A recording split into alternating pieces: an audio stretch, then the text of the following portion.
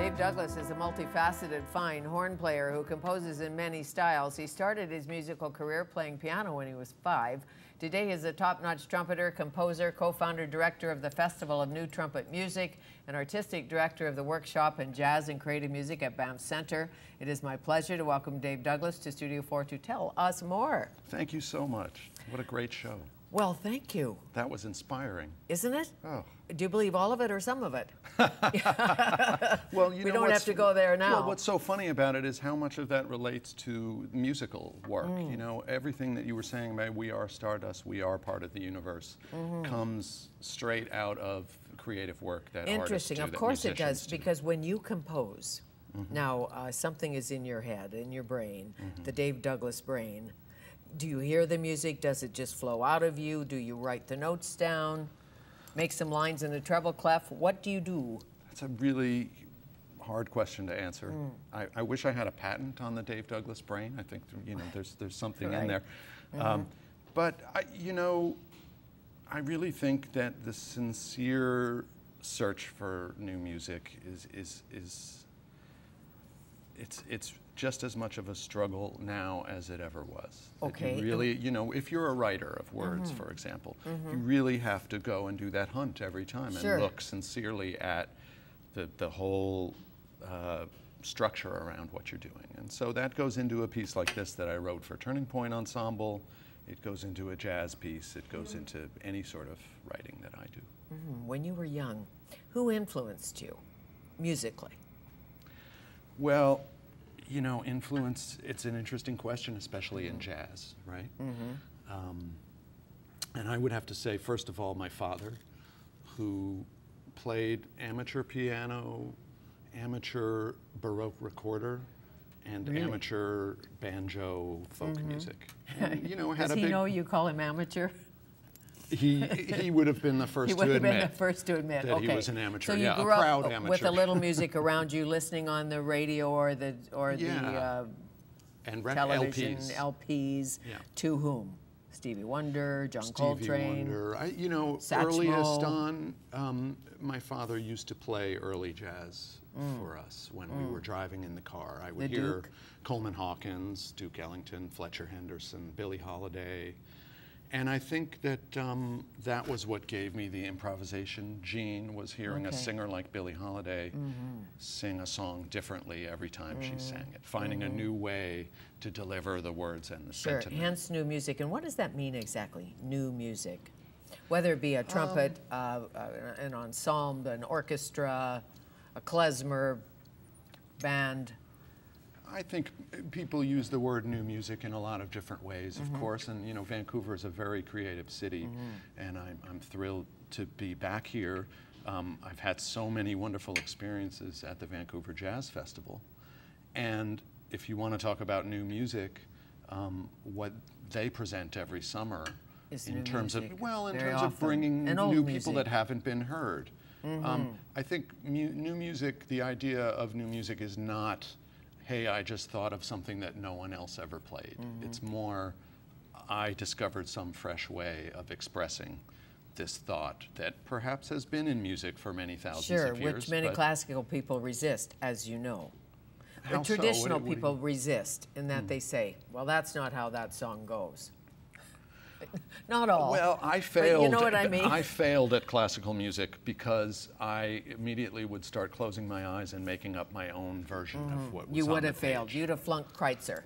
Oh, I did. Yes, for sure. Not only would I have, but I did. You did. And I, you know, I think my father maybe was a little bit upset at that I wasn't able to do that. But you know, it was a part of, you know, trying to find my own way and trying to find a new expression of the music. Which takes courage and it takes talent. But so you started on piano, went to trombone.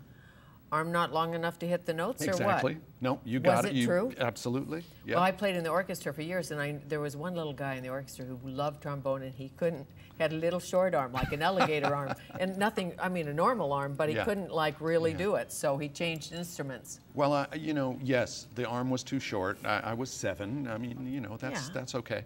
But also in the school band, I was sort of quick enough to notice that the trumpet always had the melody and the trombone had these little right, less important. The pa. And so I switched when I was 9. When you were 9? Yeah. And who taught you?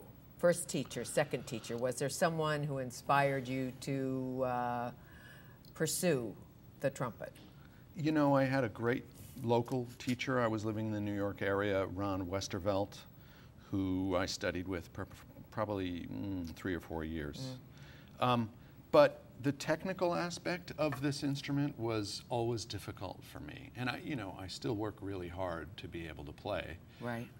But I was introduced to a teacher named Carmine Caruso around 1981. Any relation to the other Carusos? Carusos? I don't know. I don't think so. No. But he was Carmine Caruso. He was a brass and woodwind guru in New York. And, his technique was the one that, really solidified my own playing. And I still hold by that philosophy. Right. But how difficult is it to play a trumpet? As, say, there's a bassoon, and there's a flute, and there's a fiddle, and there's all of that. There's the strings, and there's the brass and the woodwind. So how difficult this? Where do you start on a trumpet? What little ditty? But don't you play violin, don't you? I play violin. We do Twinkle Little Star because it's all open notes, right? Yeah. You only have to do like Mississippi D, Hot D, Dog, A, right? 1, Yeah. A. Then you go back, and almost anybody can play that who hasn't played the violin. Is that right? Yeah, I can Now teach you. I can make me teach you to wanna- play Twinkle Little Star, and that's about it. So what about on this? Tell me how you make a note on a trumpet. Okay. I know it's early for you to play, and you don't have to play a tune, but make a note. Like, what's the key? Well, the breath? I would say the most important thing in brass playing is the breath, yes. Is having a firm, real diaphragm breathing and all that stuff they talk about in yoga and breathing exercises. Very important. Being able to project the air in a clear direction. And then I think, the next step is to realize that all of the pitches you're going to be creating are with your lips. You're buzzing. Really? Well, they put all this lip gloss on me right before I came on the air, So so you I can't. might not be. But if that makes sense to you. I know how hard that is because I tried to play the trumpet once or twice, and you about blow up. If you're not, if you don't know how to do the breath thing. You get red in the face, and you do make a note, not a very pretty note. You know what I mean? I'm sure in your case it would be fantastic. It was not pretty. It's like blast, and you think this is probably not my instrument. Well, it's really, if you just think, like on a piano, it's the string that vibrates. On a violin, it's the string and the wood in the instrument. On a saxophone, it's the reed that vibrates. On a trumpet, it's actually your lips that create the vibration that's transmitted through all the tubes. Okay, of so this when instrument. Quincy Jones plays the horn, yeah, why is he so good? The lips, the breath, just the combination, the magic. that's He emptied the spit valve. I don't know. I heard this wonderful interview, not to quote someone else, but I heard Anne-Sophie Mutter, the violinist, speaking. Yes. And someone asked her that question, why would two violinists playing the same instrument still sound completely different? Right. And her answer sort of surprised me and made me realize a truth about playing, that you can only create the sound that already exists in your head. Okay. So what makes Quincy Jones great is that he has the musical ear inside, so that when he goes to the instrument, he knows what he's looking for and he can transmit it. And he has a passion. I mean, you have auditioned, I'm sure. Did you play in the school band? Did you do recitals and do all of that? So you know what that's like. Yeah. Yeah. And you hear the person ahead of you. Anyway, we did. I don't know if they let you do that anymore, but you hear the person ahead of you play the tune, and you think, I'm better than that, or I'm not that good. And it was, the person ahead of you technically could be superb, but you didn't hear the passion. And I think you can hear the passion when someone plays an instrument, a Yuri Menuhin or somebody on the violin. You know, if you have a Stradivarius and you're not a good violin player, exactly, you can't make it sound good, even though it's a Strad. Right, so it's really the person and the passion. Pretty much. And I think, you know, what makes composition so special to me is that it's the moment at which you're forced to sit down and think to yourself, what do I really have to say and how do I want to say it? So if you went to the Five and Dime and bought a trumpet and played a tune on it, and then you played a tune on this one, which I assume is a bit more it's a little money. Better than a Five and Dime, yeah. A little better. Could you make it sound almost the same? I would do my very best. I think it would. I heard Jimmy Pattison, who plays the trumpet, he's a mogul, and he did a demonstration for us once, one on his beautiful trumpet and one on a little tin trumpet, and he made them sound, he was giving us a message, less is more, but that said, he made them sound almost the same. I thought, that's magic. It's like good skiers. They can get down the mountain on any piece of equipment mostly, or good golfers can hit the ball. You can give Tiger Woods, you know, a bad set of clubs, and I think he can still whack it. So, your bands, how many? Your ensembles? Oh, that's a good question. You know, I guess I have this reputation for leading a lot of different groups. You do. And I do that because I think I'm always looking for a new way to say what I have to say. And so, you know, I have a brass group right now, and called Brass Ecstasy. Okay. And it's sort of a dedication to Lester Bowie, the great trumpet player, composer. You know, I have a more or less standard quintet that I'm going to record with in a few weeks, and I've been rearranging all these old church hymns for a modern jazz group. How and it's interesting. really interesting work. And like Holy, Holy, Holy, Lord God Almighty, or what kind of church hymns? well, or I don't know that particular Onward one, but Christian yeah, that's Soldiers, the idea. or something like that. So, the jazz part of you, where did you discover it? In a country, in New Orleans, in?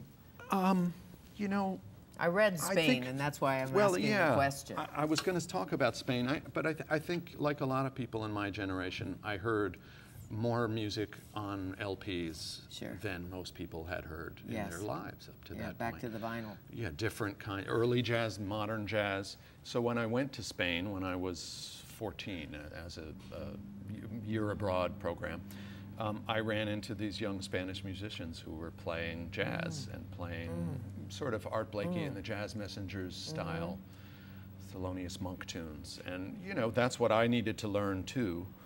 But they all assumed that since I was American that I must know everything that there is to do about it. So I had a group, and that's where I started performing. And it's very interesting in retrospect to think that I had to go away from my own country, you know, where the music was born, to go to Spain and be introduced to all of this. Yeah, all part of the journey, I guess. So did you first record for RCA or whom?